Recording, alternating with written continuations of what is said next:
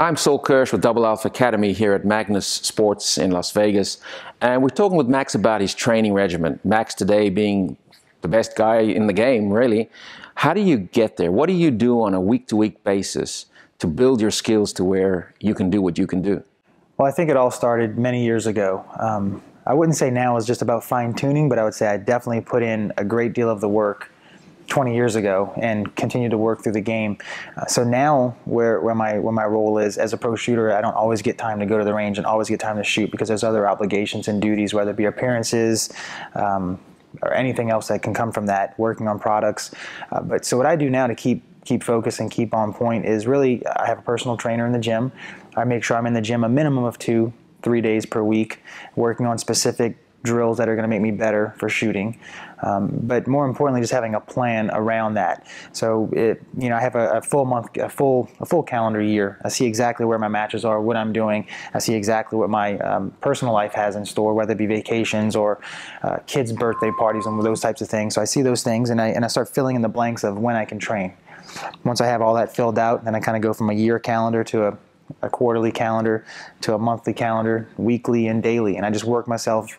Really, it's kind of a boring life, I guess, but I make sure I have a platform that I'm going to give myself the ability to do the best that I can do with what I have the time to work with. How important is that annual program, you reckon? I believe it's very important. Last year I changed something just out of the slightly changed something, and I didn't shoot the Florida Open.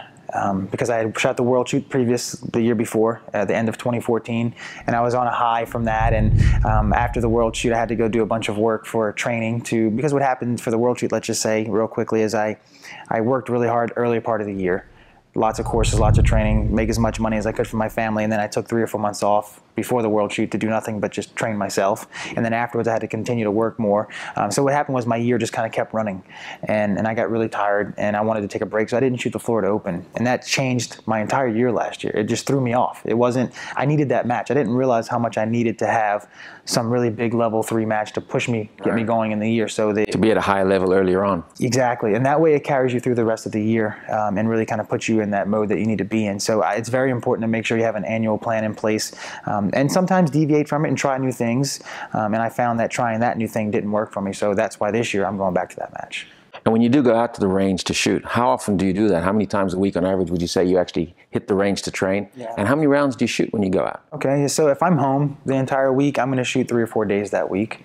I don't go every day, mainly because I want to be home too. And when I'm on the road a lot and I travel a lot, if I'm on the range, it's no different than if I'm, gone.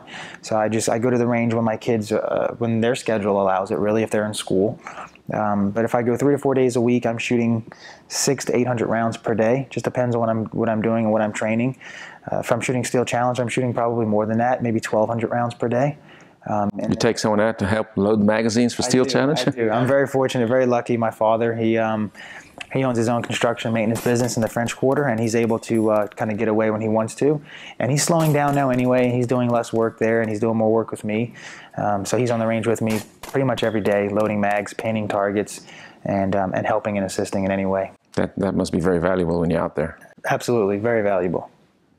So if you're training 3-4 times on the range and you're going to the gym a number of times as well, what about the mental preparation? What about being sure that when you get to the big match, you're mentally prepared to perform at your best? Yeah, I think, going back to it, I think for me, I'm a realist. I want results. I want to know what I'm doing. I've tried it in the past, trying to do the Zen stuff where I talk to myself and tell myself how great I am, and it never really worked for me.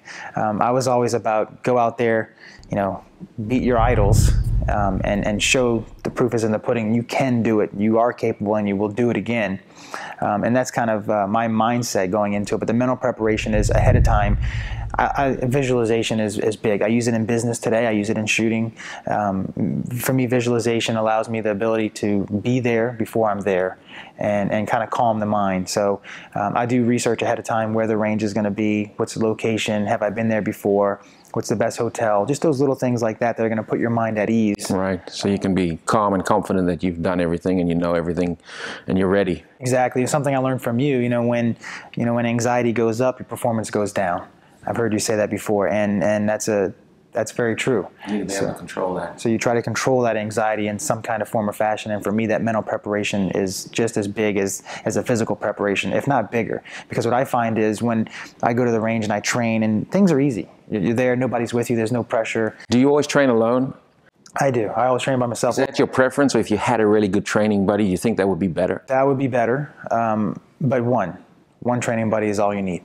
I'm fortunate I have my father. He helps me. He doesn't shoot with me. Very rarely does he shoot with me. If we're going to a match together, he'll train with me. But for the most part, he's there loading mags and watching me, making sure that I'm doing the things that I need to do. But before that, when I was in the Army, I hired on Travis Tomasi.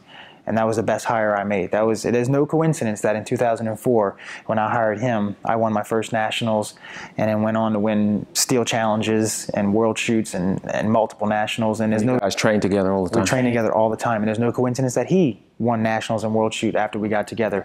We both had talent, but when you put us together, we pushed one another in a way that no one else could have. And it was a positive push. It wasn't I'm going to beat him, I don't like him. It was, I want to see you do well, but I'm going to beat you so that way you can go to that next level with me. And today we're very appreciative for what we did for one another. Very hard, especially at a high level, to find someone like that. It is. That you can compete with and still remain, friendly enough to be able to be supporting and pushing each other. It's like, how many people can you actually go out there and train with and trust? So the cool thing was we found after a while that why are we beating each other up? You go shoot standard, I shoot open, and we can work together and we can dominate together. And that's where I think we were able to really do more than what we were ever capable of, because we weren't worried about beating one another any longer. We just wanted to see each other win the match that we were shooting. And when you're out on the range, when you're practicing, do you try to set up more elaborate stages, more really difficult, complex stuff, or do you just focus on the small elements and do a lot of repetitions? Yeah, small elements, lots of repetition is what I focus on. I'm very specific in my training. It's geared to whatever specific weakness I may have. It's very focused, specific training. So in other words, if I go to a match and I'm having issues with barricades or leaning around a position, I set up very awkward positions at home, and I might shoot them 300 rounds worth. Rather than setting up a large field course that's 32 rounds, I can run that course maybe 8 times for 300 rounds or 9 times for 300 rounds, and I'm only going to touch on the barricade maybe 20 rounds out of that drill, out of the entire drill. So you go out and you practice different things each time, more or less, focusing on your weaknesses, on something that you feel needs work. Exactly. I have what I call my non-negotiables that I always train on. Right. My essentials, recoil management, draw, reload, the things that you do every time you go to the range. Correct. That's every time. But then there's also going to be another side of that where I say, okay, I'm going to spend a couple hundred rounds on this and a couple hundred rounds on that. And then next time I come back, I'll do my non-negotiables again. Some great recoil management drills I got from you, 20 alpha, 666, things like that we've always done. And then I keep adding to that puzzle. I'm not blessed with my own firing range in my backyard, even though I live in Louisiana, and you think of the bayou and the crocodiles and I'm a city boy. I don't have a range in my backyard, so when I go to the range, I don't have much time. I need to make sure I have what I need and I prepare, and I can get in and get out as quickly as possible. So everything I need is in the back of my truck.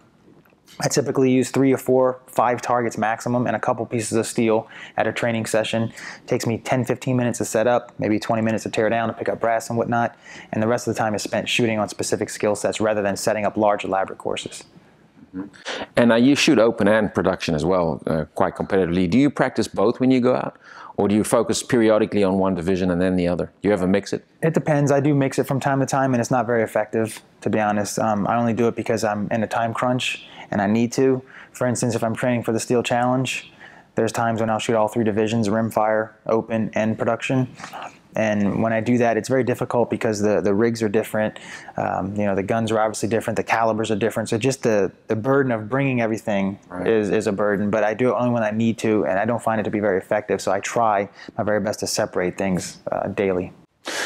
Are you one of those shooters who analyzes a lot of the information that he gets from the range? I mean, do you keep a shooting diary? And then do you come back and go, all right, let me think over my session and take mental notes and actual notes to analyze what you're doing, or is it just more of a mental process for you? Yeah, I think a little bit of both. It's definitely more so of a mental process now for me to the way I do things. I don't keep a diary any longer every day per se, but I will take notes of what's going on. Smartphones nowadays are pretty convenient. A lot of tools out. A lot of tools out there, lots of different apps and whatnot. So as I'm shooting, as I'm doing something, I can maybe plug it in and say, I had an issue with this, or this was my best time on this particular drill with this particular distance. So I do keep track of those.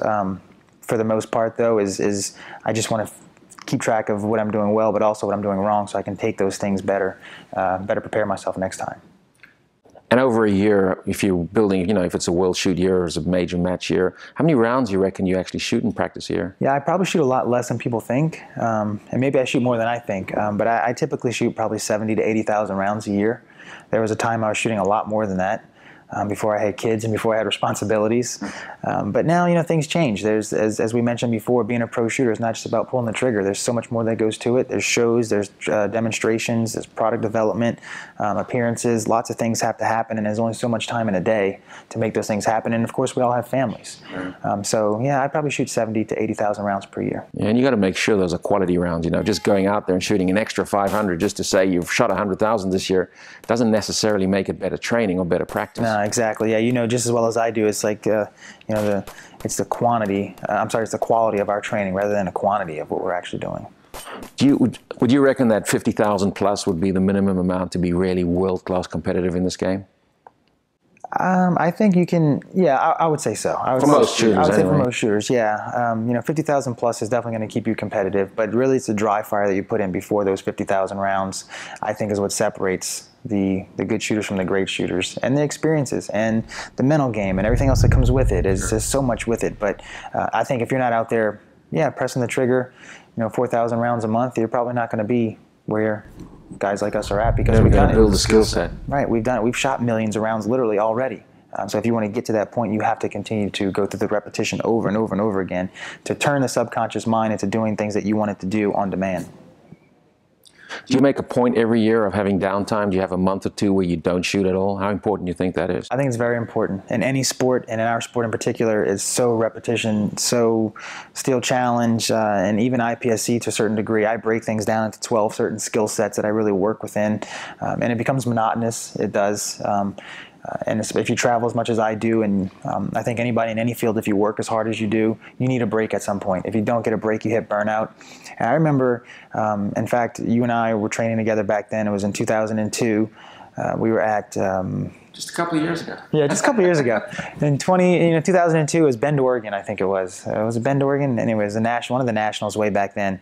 And I remember competing in the nationals and not wanting to be there. That was the worst feeling. And we had the world shoot the week after or something. Right. And I'm thinking, I don't want to be here, because I put I put too much into leading up to that. It's a horrible place to be.